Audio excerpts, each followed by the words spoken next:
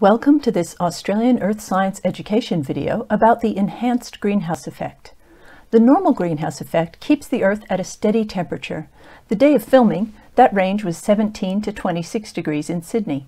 By contrast, the Moon does not have a greenhouse layer, and the temperature varies by more than 200 degrees every day. Greenhouse gases, such as water and carbon dioxide, act like a blanket on a bed, trapping heat. Humans have added to the greenhouse effect by producing a lot of carbon dioxide from burning fossil fuels.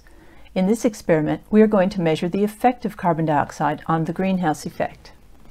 You will need a SodaStream machine, a SodaStream bottle, 3 identical jars with lids, 3 probe thermometers, blue tack, a rubber band, and a bamboo skewer.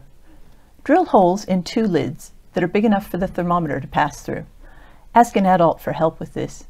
Place the thermometer through the holes and secure it with blue tack so it is suspended in the middle of the jar. Repeat with the second jar. Suspend the control thermometer by bending a skewer in half and securing the thermometer with a rubber band. Fill the SodaStream bottle with carbon dioxide by pressing until you hear the gas release from the full bottle. Then unscrew and cap the bottle until use. Set your jars in a sunny location and pour the carbon dioxide into the appropriate jar. Place the lids and thermometers and record the starting temperature. Continue to record the temperature every 5 minutes for a total of 20 minutes. Here are the results for this experiment. You can see that the greenhouse jar is warmer than the control, and the jar with carbon dioxide is the warmest of all.